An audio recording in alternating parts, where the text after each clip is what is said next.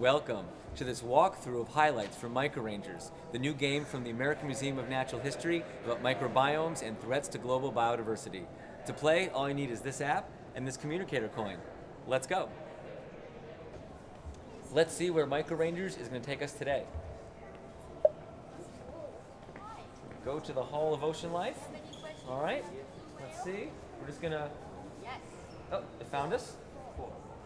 I need to hold up my coin. MicroRanger, welcome to the ocean habitat. Our next microcrisis distress call is just coming in now from water quality scientist Dr. Lumen. I'm Dr. Lumen. I study bioluminescence at the Winter School of Marine Biology. I'm very excited for the grand opening of our new building, located directly on a stretch of coast, famous for its beautiful bioluminescent blue-green organisms. But there's a serious problem. Ever since the last big rainstorm, the bioluminescent microorganisms stopped glowing. MicroRanger, can you use your special abilities to help me figure out what's causing this lights out situation? MicroRanger, it's time to get wet and find the source of this power outage. First, use your microscanner to find the blood belly comb jelly. Then it's time to help Dr. Lumen solve the case of the bioluminescent blackout. Alright, I need to use my micro scanner. There it is on the screen. And if I zoom in on the map, it's showing me where to go. Alright, so let's walk over there. I go this way, there's the whale, so I know to turn right. Now, when I used my coin, I can use the coin, I can use either side of the coin. I can also use the postcard or anything even like this shirt that has the image. Oh, now it's showing me what to look for. I'm looking for this blood belly squid. I'm looking in the display case. There it is. Let's line it up. Line it up just right, and then hit scan. Got it. Oh, back to the coin. Okay. Welcome aboard, MicroRanger. Thank you. Often problems that show up in one part of a habitat originate somewhere else.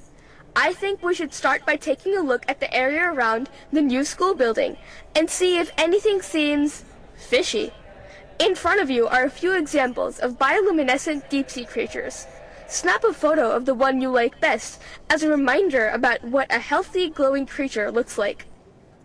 Okay, I'm gonna go to my micro camera and photograph something in here that's showing a healthy example of what bioluminescent life looks like. All right, I'm gonna tap to focus. That looks good. All right. I'm not gonna send this up to Flickr or Twitter, but I could, and if you do, I'll see it. Use photo. Oh, back to our scientist. Nice work! Hopefully, by the time we're finished, all the local bioluminescent creatures will be back to glowing just like that. Everything was fine in the bay until the last big rainstorm.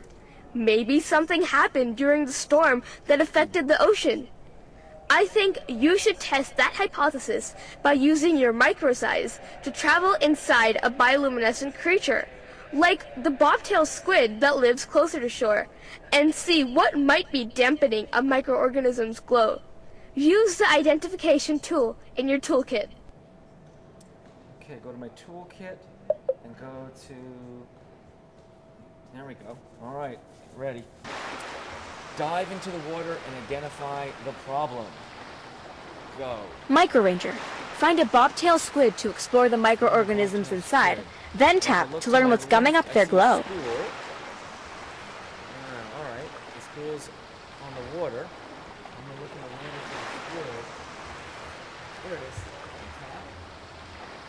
And now we're underwater, and there are bobtail squids all over the place. I want to go investigate this one. Whoa, okay, I have 30 seconds.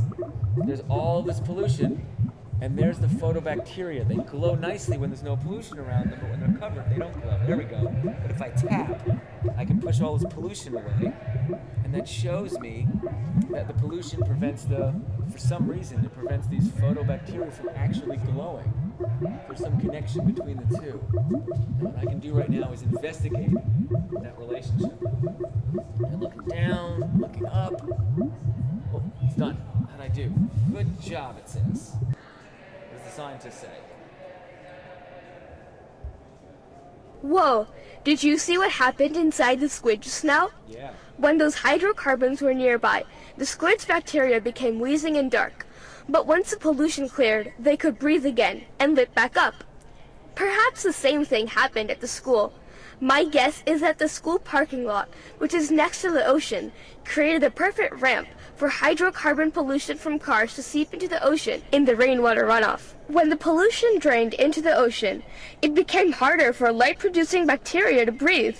That's the source of our bioluminescent power outage. We're very close to solving this microcrisis. Use your collection tool to tap the pollution to make it disappear. Okay, now I can use my collection tool and not just push the pollution away, but actually collect it. Okay. Eliminate toxins, okay? MicroRanger, you know what to do. Tap to send cleansing waves to sweep away the pollution.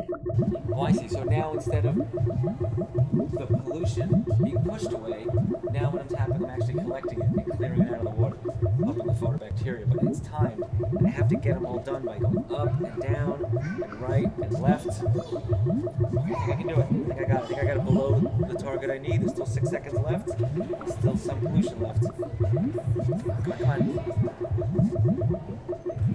Did I do it? Yes! Bonus with an extra points. Okay. Fantastic job! You removed the pesky pollutants from the parking lot rainwater. To make sure that this doesn't happen every time there's a rainstorm, I'll talk to the school about building a strip of grass between its parking lot and the ocean. That will create a permanent barrier to keep the ocean safe from hydrocarbons whenever it rains. I'm so delighted about this, MicroRanger. Bravo, MicroRanger. You completed this mission, and Dr. Lumen is practically glowing with excitement. Now you can use your new experience tackling habitat destruction to save the day in other microbiomes. I predict a bright future ahead for every organism, especially you. So this is just one of 9 different microcrises, but let's go take a look at what a piece of the boss level looks like. So if I wanted to, I could have stopped after resolving my first microcrisis. But if I want to get into a little more complicated gameplay and a little more sophisticated science, I'm going to come here to the extinction circle. Oh, my coin. Can't forget my coin. 5 times in Earth's history, cataclysmic events wiped out a large proportion of all species on the planet. This circle commemorates these 5 mass extinctions. Back then, natural disasters caused Earth's habitats to change so quickly that life forms could not adapt, and extinction became the order of the day. Today, species are becoming extinct at a faster than normal rate. At headquarters, we created a computer simulation that shows what will happen if nothing changes. To take a look, standing on or near the extinction circle, look at the habitat wall in front of you. Center the photo of the whales and tap on them. All right, so there are the whales. Line it up. When healthy, these habitats are teeming with thriving biodiversity. During a mass extinction, they'll instead become wastelands. Are you ready for a tour of the future? Follow me, but be quick. We don't have much time. Coral reefs have bleached and died. Deforestation has laid waste to tropical rainforests. Pollution has ruined wetlands. Nuclear dumping sites have irradiated the deserts. Whales no longer swim in the ocean. They've become extinct. Logging has caused species to go extinct in the temperate forests. Mining has ruined the frozen tundra. Farmlands have replaced essential grasslands. Rising sea levels have obliterated islands where life once flourished.